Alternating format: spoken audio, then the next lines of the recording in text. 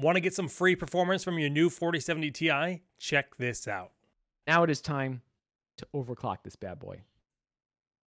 I have been toiling away with GPU Tweak all week long to try and overclock this thing. Let's do Cyberpunk to show off the performance. So yeah. Cyberpunk, yeah, so we used this when we were overclocking the 4090. And it's just, I mean, this game is really just uses your GPU to the fullest. And so it's a good stress test when overclocking. This is not going to be a detailed overclocking guide for beginners, but I'll show you how I got the results I got with this card and talk a little bit about the benchmarks I used. The benchmarks you use with, you got to use more than one with a GPU, right? So I'm going to show off Cyberpunk here, but I also ran a bunch of rounds of superposition from Unigine. That's a great benchmark. You can run it at 8K and it will just peg the crap out of your GPU. Some people like Furmark. Furmark is fun if you want to test like the maximum heat output of your card, but it's not going to test the maximum clock, so it's not always the best stress test for determining the stability of your overclock. I'm running at ultra settings, by the way, here at 1440p ultra wide with ray tracing on Psycho, because why not? And I use 3D Mark times by extreme, like we were looking at earlier, because that actually gives me a score, and sometimes it's helpful to see how much the performance is increasing or decreasing. You can do that with the frames per second here too as well, but and you can run time spy on a loop, which is also really nice. You cannot do that with the unless you have the paid version of superposition, which I don't have, but I got 3D Mark for like $5 on sale once, so Not bad. That's a really good stress test. So we'll be using this as an example. This is our stock performance, no changes to the card whatsoever. You can see our GPU is being pegged. We are getting 30 frames per second because it's the Cyberpunk benchmark, and that's what it does. And it's choppy, and that's just how it's going right now. It is, and part of that is going to be the video capture. It's a little bit less choppy in person, but it's not, it's not the frame rate that I would like to play at. But again, that's not what we're doing. We're not trying to give you a representative sample of what you would play at. We're trying to peg this GPU as hard as humanly possible, and test the performance at that level.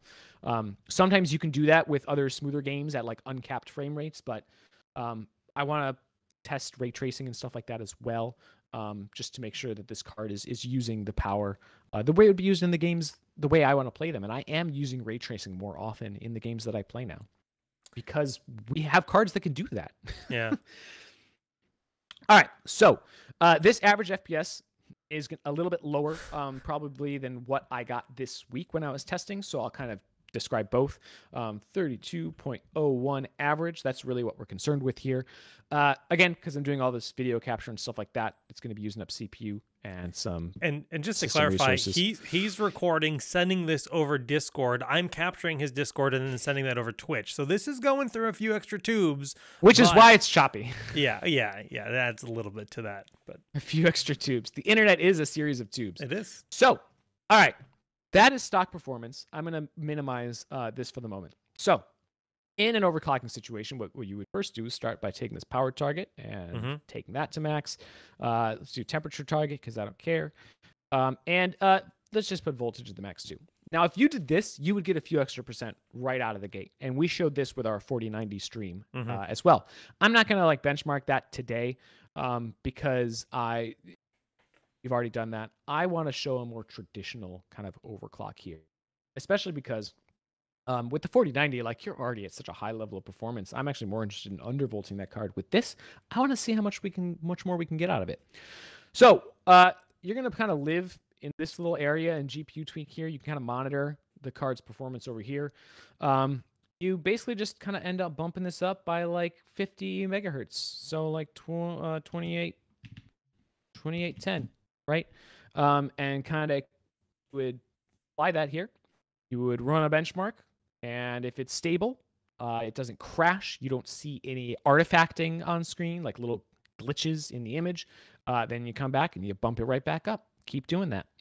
So I got this up to 2910. Okay. Before I started seeing issues. So I bumped it up to 2930, and I I didn't really see any artifacts in the benchmarks, but I did get a couple of crashes when I was testing Spider-Man. Huh. So the thing about so I'm going to overclock the memory as well, and then we'll benchmark and see kind of our final results. But I'm going to talk a little bit about how this works. With the GPU clock, it's pretty easy. But once you kind of dial in that GPU clock, you know, like I hit 2030 and 2930 and I saw some crashes. I think when I hit 2960, like the benchmark was crashing right away, right? So you were like, all right, right away. You kind of figured out. So I dialed it back to 2930 and then played games for a few days. And it crashed a few times at 2930, so I backed it off a little bit more. Sometimes you won't see issues in your benchmarks, especially if you're not running them for like an hour or two. And you'll have to kind of play games for a little bit to determine whether your overclock was truly stable. So I don't recommend doing any memory overclocking until you know that your core clock is stable. And here's why. Memory overclocking is really finicky. And it is really, really hard to determine the ideal level. Some people don't even mess with it anymore. I like to do it a little bit. So I recommend dialing in your GPU core overclock and then living with that for like a week, okay, and gaming with it. And if you don't experience any crashes, you don't experience any artifacting, you don't experience any weird glitches where the computer just shuts down or something like that, then you can be reasonably sure that that's stable. Then you can move on to memory overclocking. When you're memory overclocking, look for the same artifacts on screen. Watch out for crashes. Sometimes when you overclock memory to a certain level, it'll produce the same crashes or artifacts that the core clock will. Sometimes it's not so clear.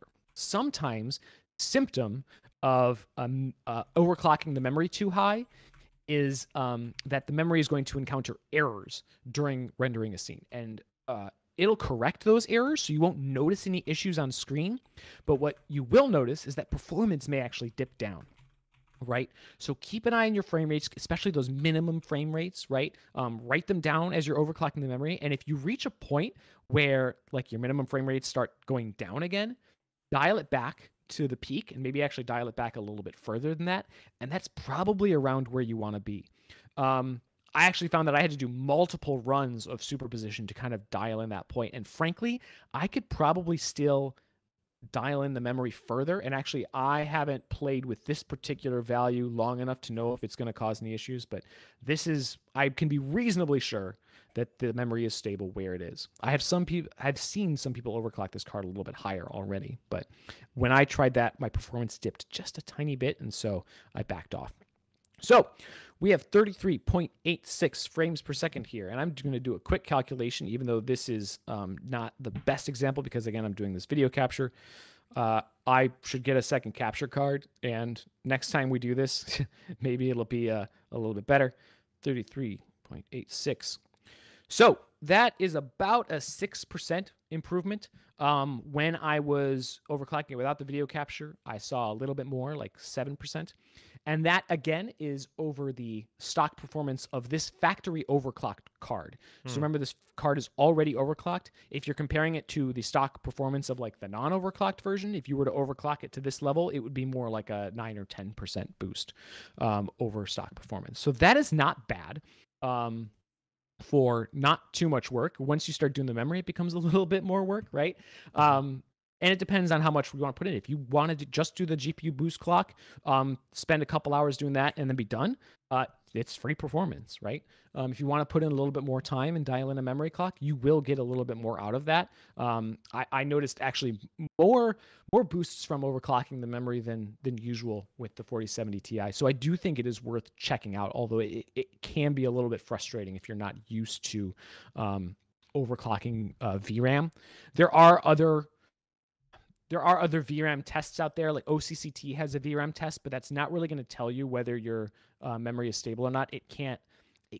It's really only monitoring like if you have a bad chip. It's not going to detect like whether you've overclocked the memory too far or not. So I wouldn't necessarily recommend, you can run it, but I wouldn't recommend it as a stress testing measure for overclocking the RAM.